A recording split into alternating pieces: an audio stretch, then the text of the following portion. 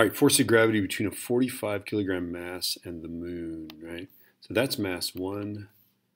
The mass 2 will be the moon itself, right? And then, of course, the distance separating their centers is essentially the radius of the moon, right?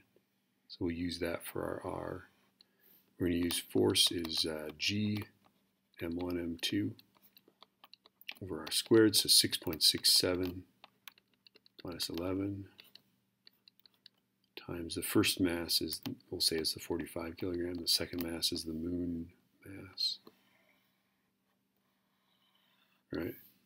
So 7.35 E22, and then that's divided by the distance separating their centers, so 1.738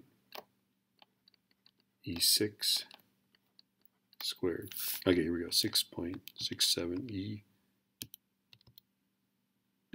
times 45 times 7.35 E22 divided by 1.738 E6. Square that thing. Don't forget to square your R. 73.03.